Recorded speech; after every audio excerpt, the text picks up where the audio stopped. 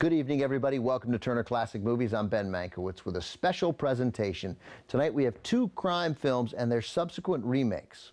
Today, if you want to elicit a groan out of a classic movie fan, all you have to do is say the word remake.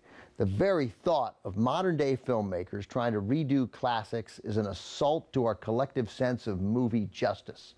But the truth is that remakes have always been a big part of the Hollywood business model.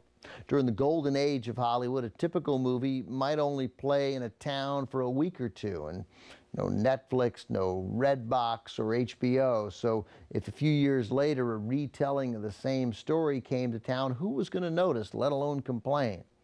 Truth is, more than a few of the classic movies you love were remakes of earlier films.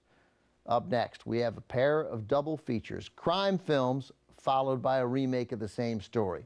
We begin with two movies based on a Broadway play, a hit by Martin Flavin, the story of a prosecutor who becomes a warden and then comes face to face with the men he put behind bars. Up first, the original, directed by Howard Hawks and starring Walter Houston as the lawman. From Columbia Pictures in 1931, it's The Criminal Code. The story begins with Houston reluctantly prosecuting a young man who accidentally killed someone. The young man, played by Phillips Holmes, ends up being sentenced to 10 years in prison.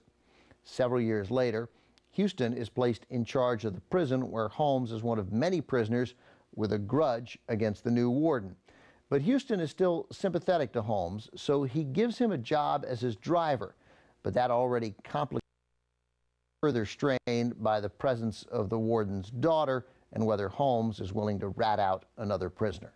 The movie also stars Boris Karloff as Holmes' cellmate, a part Karloff originated in the play, and Constance Cummings as the warden's daughter.